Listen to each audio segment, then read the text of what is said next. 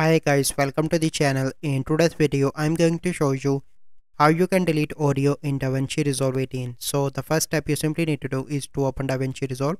So once you open, here you can see that this is the video clip and this is the audio clip.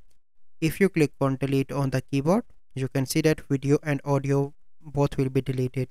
So how you can remove only audio? So you simply need to select audio and simply need to click on the backspace on the keyboard, and now you can see that only audio will be deleted. So this is the process how you can delete audio in Davinci Resolve 18. So I hope you find this video helpful.